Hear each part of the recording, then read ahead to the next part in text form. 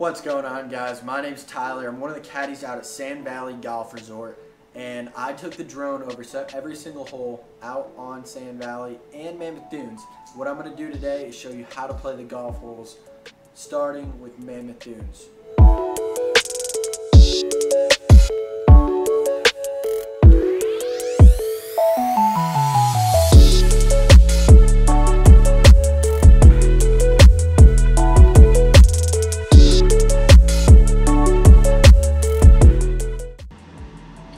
Eighth hole, 175-yard par 3.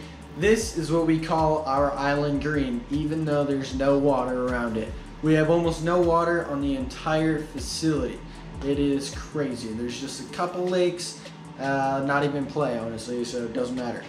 But anyways, this is our island green. It's just bunker all around the entire thing, basically, except that front little right part and the back left.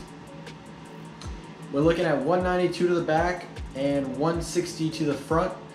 Probably one of the smaller greens we have on this golf course. It plays about 5 yards less than the pin number just because it's downhill. And honestly, I usually have people play it even 10 yards less just because when it lands, it usually funnels a little forward. It's a very flat green. The left side does slope off a good bit to the middle of the green, and then the front right is a little high point too that'll funnel down. Nothing crazy, but if you have a middle pin, if you're left of it, that's fine. It will funnel all the way to the middle of the green. Really appreciate you guys watching. I am going to be posting the back nine of Mammoth here pretty soon alongside the 18 holes of Sand Valley.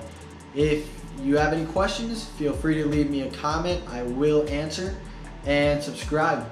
Thank you.